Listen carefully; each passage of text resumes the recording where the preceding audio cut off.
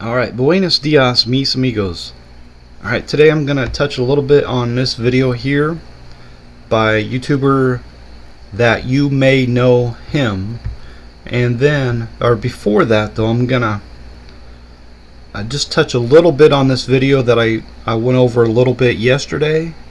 It's very interesting to me. My guess is that's supposed to be one mind, or one any mind, I'm not sure. But I just want to go over one portion of this video that I find very interesting. And then I guess before I even get started, I just want to thank you all for these comments here. I appreciate you very much. So let me read, I think there's only 3 or 4 here. Let me read this one here. Very well put. Babinos 8075, he says, very well put. This is something irrelevant to the topic I wanted to ask you because it confuses me. Who do you think Melchizedek is? Is it Jesus or a priest? Because if I am not mistaken, we don't know where the city he comes from is. Could it be a miraculous appearance of Jesus or a foreshadowing of him? And so the very clear answer, the very simple answer I can give you, the easy answer is that he was a foreshadowing of Jesus. Now it's true, we don't know, there's not a whole lot of information, and I've not really studied this out. But what the question is in reference to here is, I believe, from Hebrews 7, where we get numerous mentions. Hebrews 6 2 and Hebrews 5. Alright, where we get many mentions of Melchizedek, called of God and high priest after the order of Melchizedek, and made an high priest forever after the order of Melchizedek. And the inference, if you will, is that Melchizedek is at the very top of the priesthood, right? And then so Jesus, he is our high priest. Okay, so in other words, Melchizedek being the high priest way back when, and so now Jesus is our high priest. Does that make sense? Okay, so yeah, definitely a foreshadowing. It's not a, what was the other option you gave here? No, I don't think you can say it was Jesus. But a foreshadowing of Jesus. So let me scroll down here a little bit and read these other comments, and then I'll touch on that just a little bit here. Jesus told the criminal on the cross, "Today you will be with me in paradise," not "you will have a second chance." Right.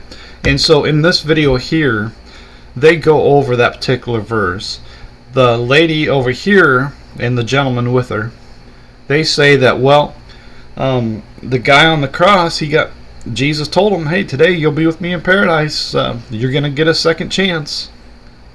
And this gentleman here rightly corrects them and says that's when the thief on the cross rebuked the other thief and accepted the Lord Jesus Christ right then and there when he said, "Remember me when thou enter into thy kingdom." He believed in Jesus at that moment, and at that moment he was born of God, and Jesus assured him that he would be with him this day in paradise. And it's so stupid. It's so stupid to say, no, they both got saved. No, they didn't both get saved. Only the one. The one rejected Jesus, the other accepted Jesus. And that's a monumental moment, and how you could screw that up is beyond me. So let's go. Thank you for that comment right there. And then the why is that so? He says, you, sir, have never heard, understood, the true gospel, good news, before. Never, exclamation point. You have never heard, because you cannot hear, understand, but you will when your time comes. All will. Alright, so if that were true, boy, if that were true, I sure would like to hear the gospel, good news. Right? I mean, if you truly believe I have never heard the true gospel, then please tell me, what is the true gospel? Alright, so maybe he answers it right here. He says reincarnation is true. Excuse me. It was taught by Jesus. All the apostles understood it. And it is still in Orthodox Judaism. Oh. Orthodox Judaism. Well, if Orthodox Judaism teaches it, then to hell with what the Bible says, right? We gotta listen to what the Orthodox Jews say. I mean, after all, they reject the Lord Jesus Christ. They ought to know.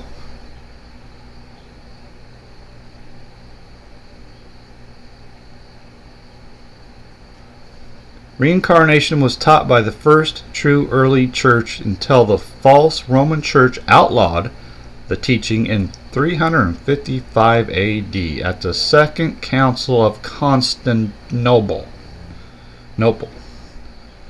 Constantinople. Monopoly. I don't know what that is.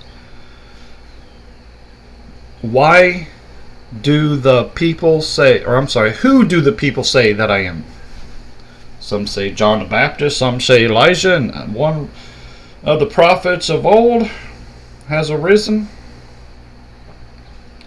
Oh, wait, that's a great verse. But whom do you say that I am? Well, why would you leave that out? What are you trying to say? This is Jesus was reincarnated from John the Baptist?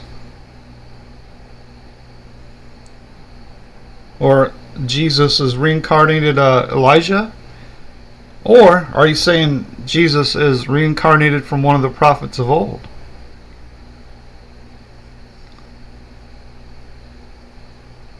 What in the world?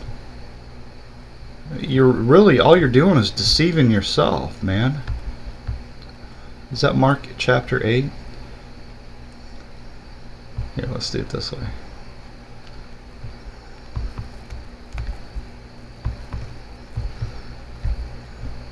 Oh, let's see. Let's do it this way, because this is great stuff, man. This is what verse was that?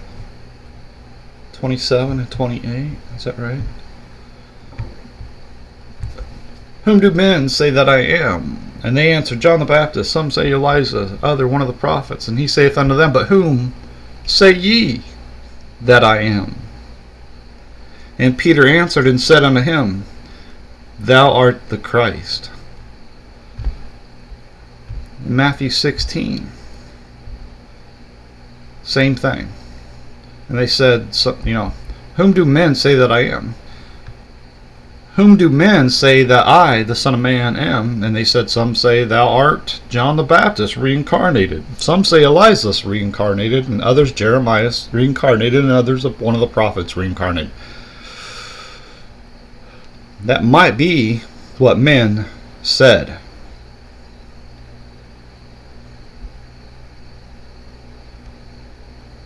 but that doesn't mean it's true.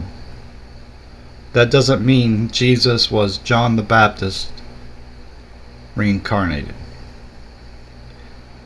I could show you in the Bible how ridiculous that would be. Alright? But Jesus says, "But whom say ye that I am?" And Simon Peter answered and said, "Thou art the Christ, the Son of the living God." See, bing. He got it. He's right. Ding, ding, ding, ding, ding. He got it. That's the correct answer. That is the correct answer, and that is the rock which the church is built upon. What in God's green earth are you teaching, man? Oh, we're all reincarnated. Well, that sounds a little bit too Mormonism-ish, doesn't it? And that's what the Mormons teach. You know, if you believe in Mormonism, if you believe a 20-year-old pervert came along with these golden tables or whatever 150 years ago, or however long ago it was, if you put your faith and trust and hope in this 20-year-old pervert who says he had the true word of God or whatever, and that we can't believe the Bible anymore because it's outdated, we got to put our trust in this 20-year-old pervert. If you believe that, then you're going to be reincarnated. And in the reincarnation, you'll be given your own planet and free will to have sex with all the virgins you want. If you are a Christian and you're, low IQ because you're not smart enough to be a Mormon, then you come back, you're reincarnated on one of these Mormon planets, but you're reincarnated as a white person. So, yeah, that's pretty good, huh? Now, if you reject Christianity and Mormonism altogether, well, you come back as a black person. That's no good. That's Mormonism. So, is that the gospel? Is that the good news? Good news, you won't come back as a black... I mean, what in the world is wrong with people?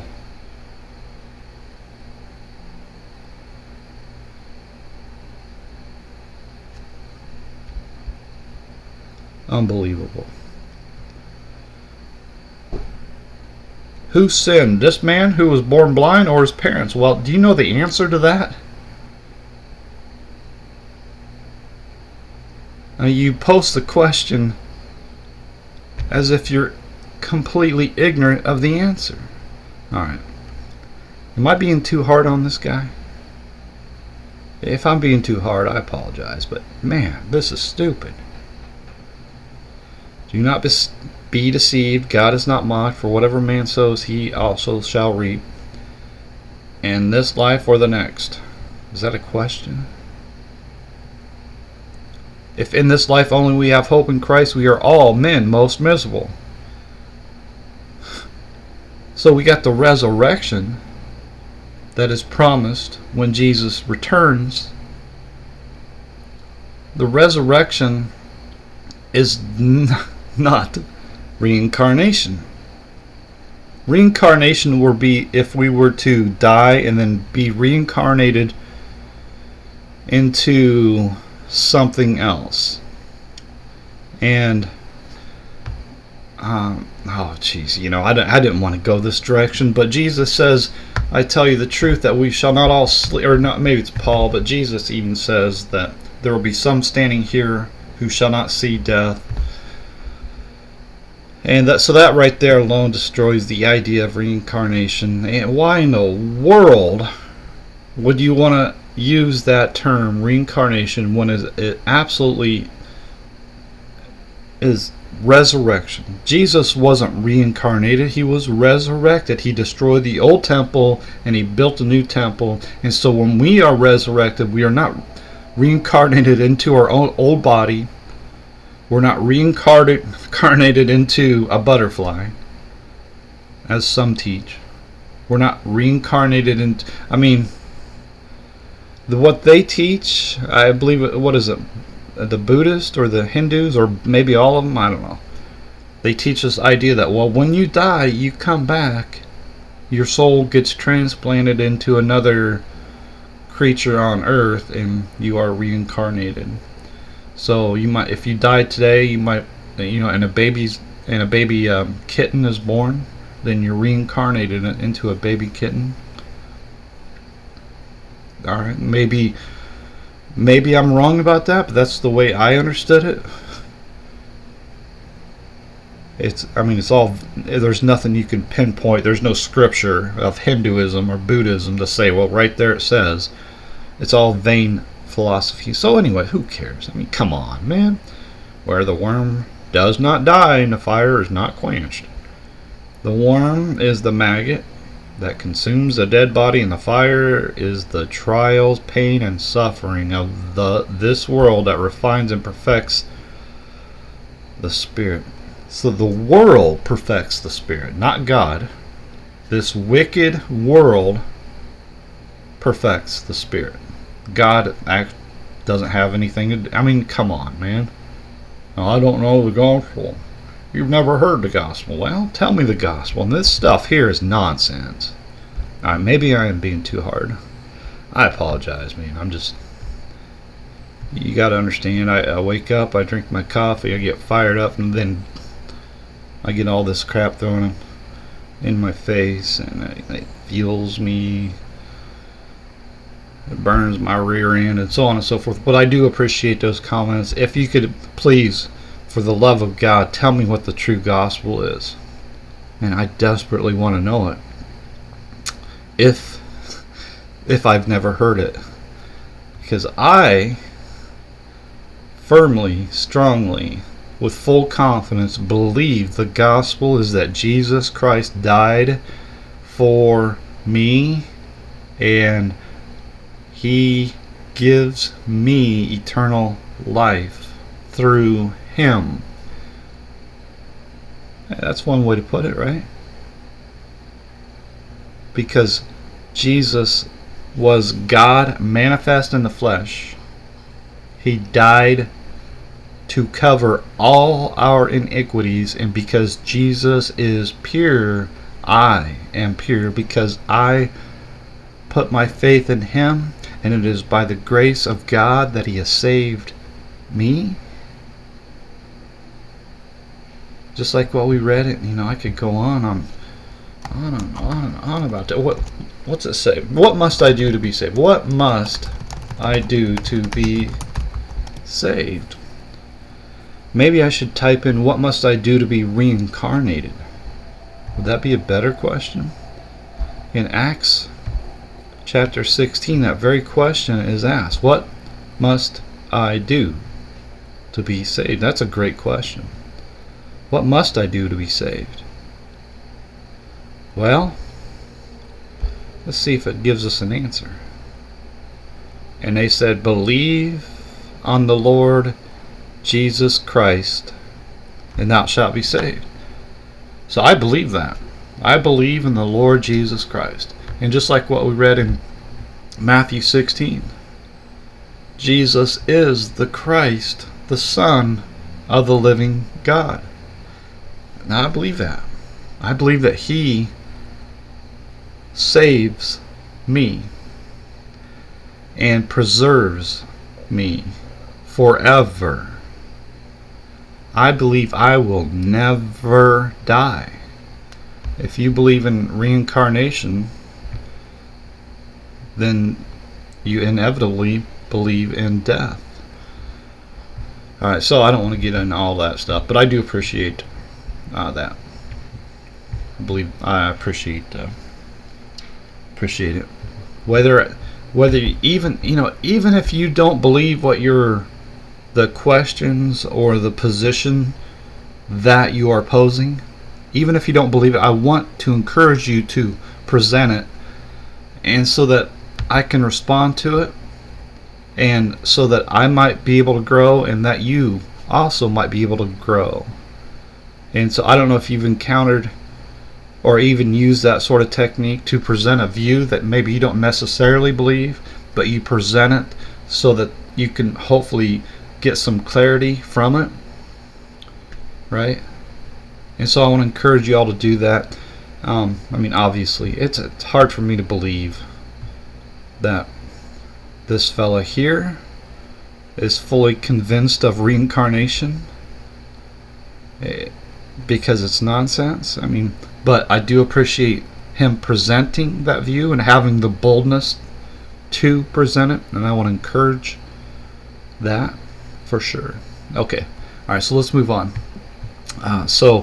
The Watchtower teaches second chance theology, and that's great and wonderful. That's true. That apparently that they do. These people do for sure. I've had the Jehovah's Witnesses in my house, and so we got to a point to where, in my opinion, this older gentleman, I think he was 70s. He might have been 80. Might have been 80 something. He came over to my house 2 or 3 times, and so the issue I had is that he rejected what the plain Bible said, what the plain Scripture said. And I can't remember exactly what the issue was. Oh, it might. Well, I don't know. I really don't. So never mind. Doesn't matter. So I've talked to him. I want to say it was about who got saved, but it doesn't matter. With this fella here, he's talking to this couple, and this couple is saying that it doesn't matter if you believe in Jesus or not. When you die, your sins are paid for. You pay for your sins with your death, and everybody gets a second chance during this 1,000 years that comes after Jesus returns. Okay, I was talking about nonsense earlier. This is even bigger nonsense. But I just want to play a small clip. Chapter 12, verse 2, and many of those who sleep in the dust of the earth shall awake, some to everlasting life, and some to shame and everlasting contempt. Yeah. So, we'll rise, both sides, both parties, and then those who believed in Christ will receive eternal life, everlasting life, will be in His kingdom, and then those who did not believe, chose not to believe, and rejected Christ, there will be judgment, and contempt, and shame. Do you think that's fair, though? If somebody, is wicked, like Michael said, maybe they didn't have the opportunity to learn about God, and he dies, and then is resurrected and judged by his past mistakes. Does that go in line with God?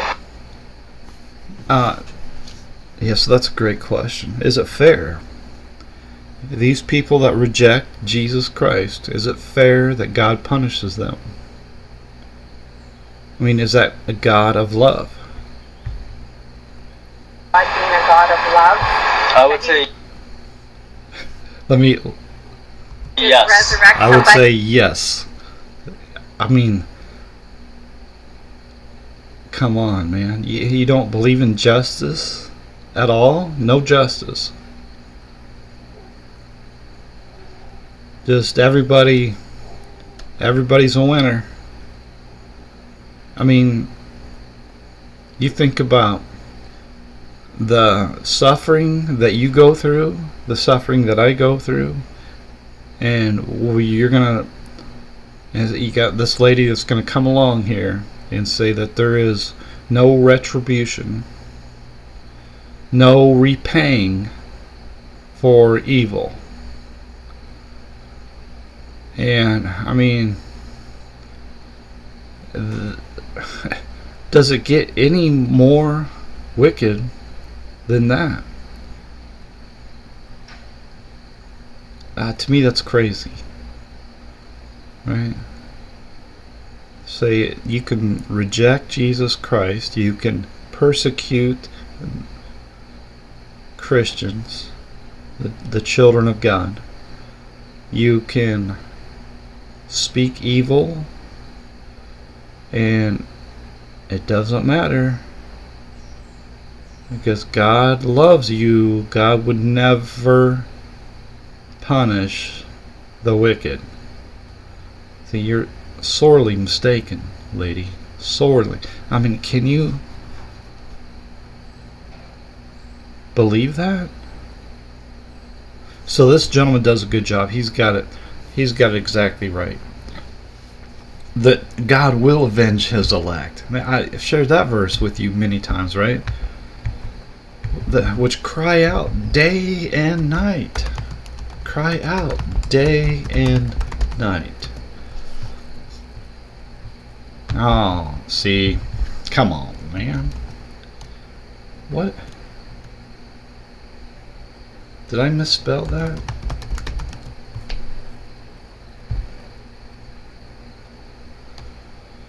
Oh, I'm curious now. Maybe Mandela is real.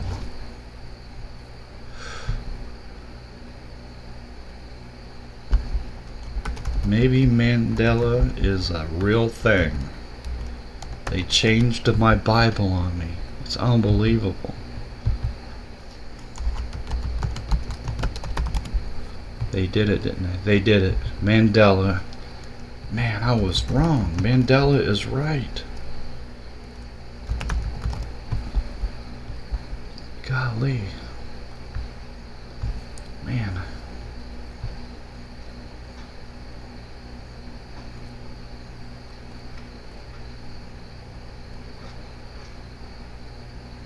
Oh, duh, come on. It's not cry out, which, okay. And shall not God avenge his own elect, which cry day and night unto him, though he bear long with them? I tell you that he will avenge them speedily. Nevertheless, when the Son of Man comes, shall he find faith on the earth? I mean, it is very clear, crystal clear, all throughout the Bible, Judgment Day is coming. All men are going to have to pay for their wickedness. All men. All men. There's a day of judgment coming. And the only possible way for you to survive the day that is coming is if Jesus covers your sin. In fact, when you are born of God, that judgment on you is made. And therefore there will be no judgment upon you when Jesus comes in the clouds of heaven. The only thing that will happen is that you will rise, you will be transformed, you'll be changed in a moment, in the twinkling of an eye. You will have put on incorruption, and you will have put on immortality, and you will meet the Lord in the air. And then the judgment of God, which is the wrath of God, will be poured upon the whole earth. Well, that's mean and cruel. And well, if you know that, then you ought to fear God. Right? And there's, numerous verses, right? There was this, fear not them that can kill the body, but not the soul. Fear him which is able to destroy both soul and body in hell. That's not a vain verse in the Bible. The wicked will be destroyed. And there's so many verses we could go over. And here's this lady saying, oh, that's mean. That is so mean. You think a God of love would do that? Yes. This guy rightly answers, yes. Does that go in line with God being a God of love? I would say yes. I would say yes. You really don't even have to think about it, man. You know, what in the world is going on here? So anyways, that's enough of that. And so real quickly, I think, I don't know, I wanna go over this guy. I forgot what he said, but let's listen. There you go. Now, first question that came to us. What is the first resurrection exactly? And as a result of that, subsequently, what is the second resurrection? Remember, this is a theme that comes up throughout the New Testament. It's all right. Also remember this: there is no second resurrection. All right, so we can do this multiple different ways, but let's just type in second resurrection. Oh, there it is. No, it's not there. You won't find anywhere in the Bible, Genesis to Revelation, any implication, suggestion whatsoever of this idea of a second resurrection. Jesus is the first resurrection, right? He just plainly comes right out and says, I am the resurrection. There shouldn't be any mistake, any doubt about it. Jesus is the resurrection. He is the first resurrection, just as we read in 1 Corinthians 15. He is the first fruits of them that slept. And then, of course, in Revelation 20 it says, blessed and holy is he that has part in the first resurrection, which is Jesus Christ. He is the first resurrection. Jesus plainly says, I am the resurrection. Blessed and holy is he that has part in the resurrection, in the first resurrection, which is Jesus Christ. Okay, make no mistake about it. It's not rocket science, man. It's not. It's very simple stuff. It's a theme that is supported all throughout the scripture. Right? 1 Corinthians 15. It says, for as in Adam all die, even so in Christ shall all be made alive. But every man in his own order, Christ the firstfruits, afterward they that are Christ at his coming. It's not rocket science, man. It's very simple. Very simple stuff. Jesus is the first resurrection, and then when he returns, we are resurrected. Blessed and holy is he that has part in the first resurrection. How can you rightly say that you're saved if you are not taking part in his resurrection right now? I mean, really? You're saying that you're not a priest of God right now? Are you saying that the second death does have power over you right now? Think about this. On such the second death has no power. Jesus says, I am the resurrection and the life. He that believeth in me, though he were dead, yet shall he live. The second death has no power over us that are born of God, those of us that believe in the Lord Jesus Christ. And whosoever liveth and believeth on me shall never die. The second death has no power over us right now. So let's continue.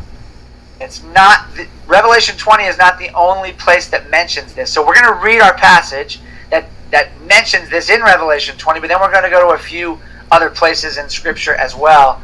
And we're going to try and put them all together. We're going to read them synoptically. We're not going to assume. I'm not smart enough to know what synoptically means. I can't even say that word, but nevertheless. That one is right and the other's wrong. We're not going to try and cut them up into a million pieces and dissect them. We're going to read them synoptically, and we're going to assume that the revelation that John received and the revelation that Paul received are both, we know and believe that they're both true and accurate, and if we kind of lay them over the top of one another, we're going to get the whole picture. Yep, there we go. So that's basically that's what I've said. I've tried to share that. Other people say it too. You know, and that is that the book of Revelation, and the whole Bible really in general, what you do is you got to connect the dots. Right? So, in other words, when you read about Jesus coming in the clouds of heaven in Matthew 24, and then you read about Jesus coming in the clouds of heaven in Mark 13, these are not two different returns of the Lord Jesus Christ. Okay? You've got to be able to connect the dots. You've got, like he says, you got to put one layer over on top of another layer, and you can see how they line up.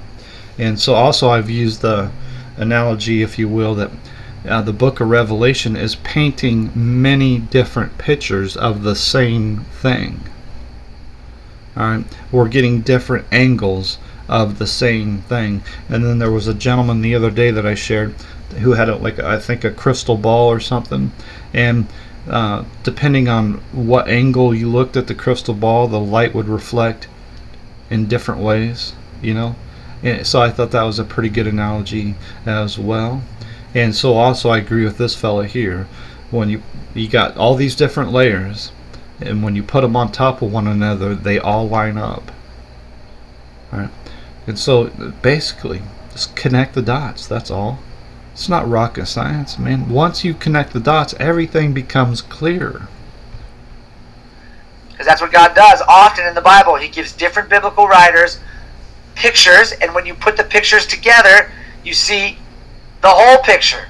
He gives biblical writers parts of the picture, and when you put them together, you see the entire picture. That's the best way to say it. Okay, Revelation chapter 20, verses 4 through 6 go like this, and I want you to be listening for this phrase, the first resurrection. Then I saw thrones, and seated on them were those to whom the authority to judge was committed. I also saw the souls of those who had... Alright, so what's he reading here? He's reading from a junk Bible version. If I could talk to this guy, he's probably too popular. Maybe I'll leave a comment. Alright, so he's reading from a junk. You know, that's interesting, right? Listen to what he says. Let me share something with you.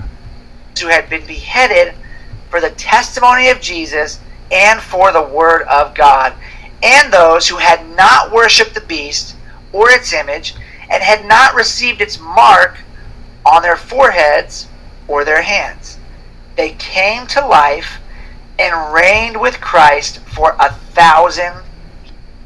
It's the zombie doctrine. They came to life without a head. It's crazy. So that's why I call it the zombie doctrine. When I read that, the corrupt version, that's what I'm envisioning when I listen. You got headless zombies roaming around the earth for 1,000 years. I mean, I saw that movie the other night. Man, it's a good movie, but it's not the Bible. Right? No, I'm just kidding. I didn't watch that movie. I might watch it later. So, this is very interesting. I want to share something with you. In Revelation 22, it talks about if any man adds unto the prophecy of this book, or I'm sorry, if any man shall, wait, where are we at here? If any man shall add unto these things the words of the prophecy of this book, God shall add unto him the plagues that are written in this book. And if any man shall take away from the words of this book, of this prophecy, God shall take away his part out of the book of life, and out of the holy city, and from the things which are written in this book. Now, okay, so this is what I see happening. All right, follow me on this. All right. So, in these corrupt Bible versions, they are changing this, and they are adding this. I better draw a parallel. All right, so you can see it plainly. Let me draw a parallel. Where are we at here? We'll use the NIV since it's so popular, right? That might be what he's reading too. I'm not sure. Jeez, you can't even tell. They don't have. That's awful. Right there. Okay. And they came to life and reigned with Christ 1,000 years. That's not what Revelation 20 verse 4 says. It says they lived and reigned with Christ. So the implication over here in the NIV is that they came up out of the graves and they reigned with Christ for 1,000 years. To me, how in the world anybody falls for this is beyond me. But okay, consider this. When the people that read this and they believe that, they don't believe in the Bible. And so what happens when you don't have faith in the Lord Jesus Christ? You are cursed of God, right? So everybody that does not believe in Jesus is cursed, and the law is it essentially exposes that curse, right? Is there a good verse I could use? Oh, for as many as are of the works of the law are under the curse, Christ has redeemed us from the curse of the law, being made a curse for us. For it is okay. So I don't know if I haven't really prepared for this, but so I mean, I don't think anybody can disagree with me, but if you are not born of God, you are cursed and you're destined for hell, right? Now, if you don't believe in God,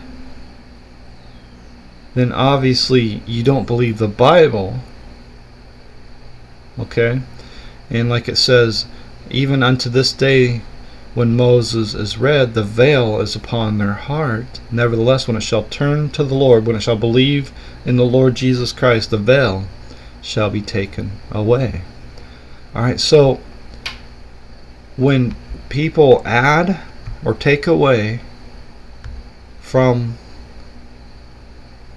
the Bible, and specifically right here in Revelation 20 verse 4, they are adding to the Bible, and they came to life, so that's adding to the scripture.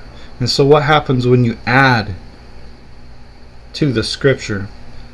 God shall add unto him the plagues that are written in this book. See, you can't believe this is the true Word of God. And many people today that read from the NIV do not, I don't know, you cannot read the NIV and believe it is the perfect Word of God. It's impossible. I don't think any half intelligent person would ever make that claim. What they always say is, well, you got to go back to the originals, and they say that through ignorance because there are no originals. The serpent deceived them, tricked them into thinking, oh, there's originals. I was tricked. When I first became a believer born of God, I had this question, and I emailed some lady at some Bible Institute, and I asked her basically about that, and she told me that there are original manuscripts in which the English translations are based upon, and it's from these originals that we get a variety of different translations. I had no idea what that meant, but I went along with it, and then until I got more studied, and I started noticing that this can't be right. This can't be right. when you collate the different Bible versions, there are many verses that they say the complete opposite. They teach something that is completely contrary to the other version. And so which one do I believe? And well, through time I started realizing that the King James is right on every single point of contention. Every single time. But I can't wrap my head around it. Why does this say that and this other one say this? Well, so one day I thought, well, I'll go find the originals and I'll try to decipher for myself what the originals say. And lo and behold, there are no originals. They do not exist. I could have $1 million in my hand and I could present it to you and say this is yours if you show me the original manuscripts. And you can't touch that $1 million because you can't touch the originals. They do not exist. Period. That's the dirty little secret. They're lying to you. And the thing is that these people, it's not like they know the truth and they're deliberately lying to you. It's that they've believed a lie, and in turn they lie. And I mean, it's great. I know, I get it, man. You can take whatever the Bible says and you can twist it into whatever you want simply by going to another language and then using all the variables for that word in a foreign language. It's a wonderful trick, right? It's a wonderful way to deceive people and to prove whatever point you want to make. That's fine, except it's not the truth, right? And so this is exactly what the NIV does. And what's interesting is the NIV gets its translation from Roman Catholic manuscripts, and these Roman Catholic manuscripts don't even have the book of Revelation. And that's a minor point. But when you read, for example, Matthew 18 verse 11, where it says the Son of Man has come to save that which was lost. Oh, goodness sakes. Wow. Okay, try this one more time. The Son of Man has come to save that which was lost. Yeah. Wow. Well, the NIV don't have it because some manuscripts didn't have it. But what they don't tell you is it's Roman Catholic manuscripts, they don't have it. Those same manuscripts that they're basing this on do not include the book of Revelation at all. Now, I'm not an expert on it. I mean, really, if you showed me, came to my house and said, here's the Vaticanus, and this is what it says, to me it would look like a bunch of scribbles. I wouldn't understand one single word of it. Right? But this is what they're talking about, though. It doesn't matter. This is not the Word of God. There's no half-intelligent person on earth could honestly say they believe the NIV is the pure Word of God. Not possible. Okay. So right here in the NIV, in Revelation 20 verse 4, it says they came to life, talking about headless zombies, apparently. They are adding to the Word of God. And because they are adding to it, God shall add the plagues, add unto him the plagues that are written in this book. See, they don't believe. The people that translated this, they don't believe. The people that believe this, they don't believe in the Word of God. Right? It's because they don't believe that God will add unto them the plagues that are written in this book. Right? Because they do not believe the Word of God. Right? In Revelation chapter 19, verse 13, and he was clothed with a vesture dipped in blood, and his name is called the Word of God. See, Jesus is the Word of God in heaven, and the Bible is the Word of God on earth. Of course, Jesus says, heaven and earth shall pass away, but my word shall never pass away. In John chapter 1, verse 1, in the beginning was the Word, and the Word was with God, and the Word was God. Thy word is forever established in heaven. Where's this verse at? Established forever. Oh, good grief. Well,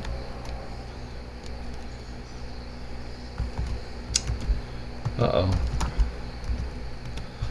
Uh-oh.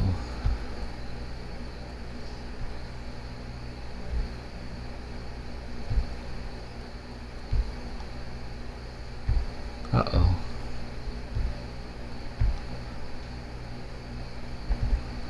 I don't remember the exact phrase, but the Word of God is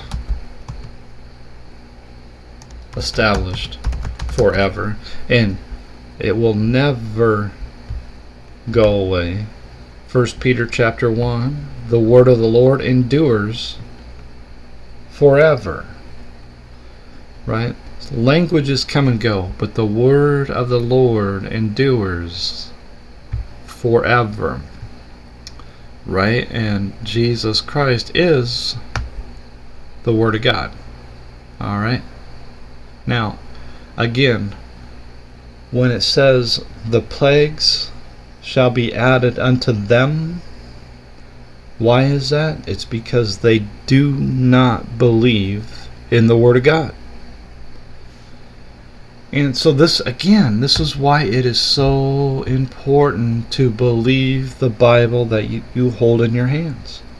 To believe this Bible, the King James Bible, is directly from God. Because it is. Alright, now I want you to consider two things here. Alright, the Word of God, the Word of prophecy came not in old time by the will of man, but holy men of God spake as they were moved by the Holy Ghost. In other words, the Word of God comes from the Holy Ghost.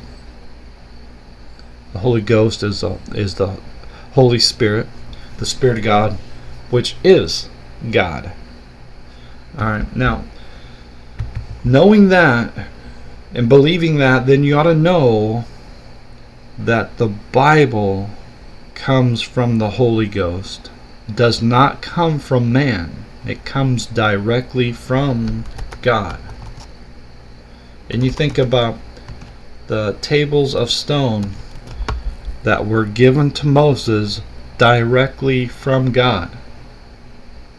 See, God gives man His word directly. Just as God gave Moses the Word of God, so God gives us the Word of God. It comes directly from God. It never comes from man. If it comes from man, it's not the Word of God. It's the word of man. Right? It's simple logic. But just as we read all throughout the Bible, it's always about faith. Even unto this day, when Moses is read, the veil is upon their heart because they don't believe. Nevertheless, when it shall turn to the Lord, when they shall believe in the Lord Jesus Christ, then shall the veil be taken away. Why? Because now they believe. The power of faith, man. If you don't believe, you cannot see. In Hebrews 11, man, if you have any question, any doubt about this, any misunderstanding, any confusion, there's a cloud in your head at all, anything at all, read Hebrews 11. Look at this. Faith. Now faith is the substance of things hoped for, the evidence of things not seen. Through faith we understand that the worlds were framed by the Word of God. See, any argument against the Word of God falls flat. Right? It's no good. It has no power, no steam. Anybody that preaches against the true Word of God, that preaches against the Bible that you hold in your hands, they are all of the devil. God would never say you can't trust the Bible that you hold in your hands. I guess God might say that if you're holding a Satan's Bible or Jehovah's Witness Bible or an NIV Bible, whatever. But we have the true Word of God in our language, in the King James Bible. Through faith we understand that the worlds were framed by the Word of God, so that things which are seen were not made of things which do appear. And we get a good history account here, from Cain and Abel all the way really up to this present day. And we see the importance of faith. It's amazing. It's amazing. Alright, so that's all I got today. I just wanted to share that with you. I'm gonna check more out. I'm gonna check this guy out a little more, because he seems great. Years. Other than the fact that he's reading a corrupt Bible version. The rest of the dead did not come to life until the 1,000th resurrection. Over such the second death will reign with him for 1,000 years. There you go. That was Revelation chapter 20, verses 4 through 6. Sounds pretty straightforward, right? The first resurrection. So who is included in the first resurrection? I believe, very simply, that this is talking about all believers from throughout history. Okay? I believe that this first resurrection is the same thing that the Apostle Paul mentions in 1 Corinthians chapter 15 and in 1 Thessalonians chapter 4. And we'll go there in a minute. And you'll see that this is the same exact thing that Paul is talking about. Now let me address something really quickly.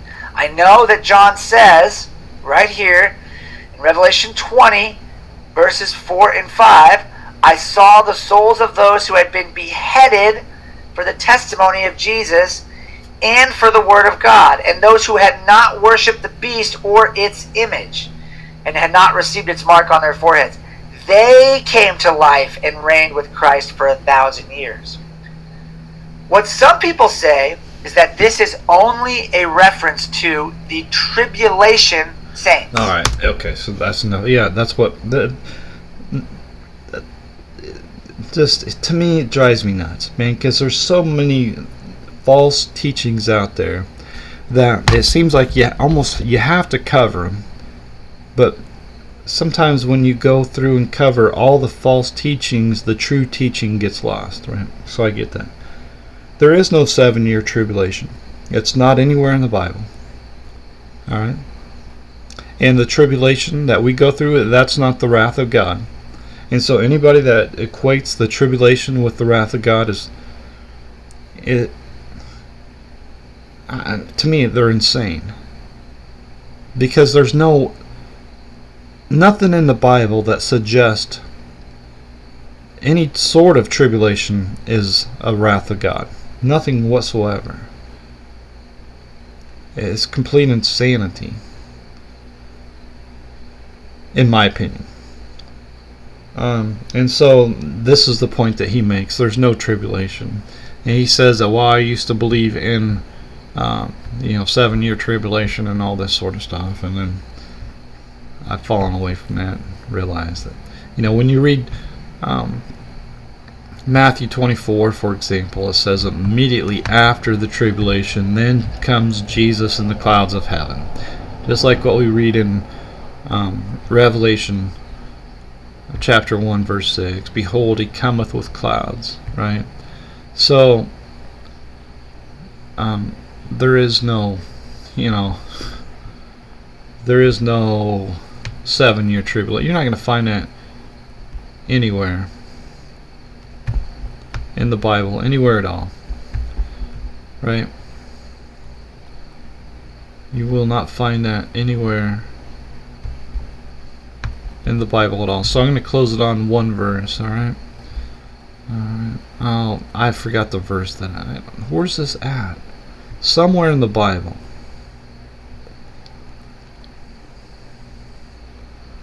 Oh, this is great stuff right here too. Ye are my friends, right? Jesus calls us friends. And he says, you have not chosen me, but I have chosen you. That's important to understand. It's very powerful, because you can believe this and that and all this wonderful stuff, but at the end of the day, it's about God choosing us. We can't take credit for nothing. Alright. Have a good day.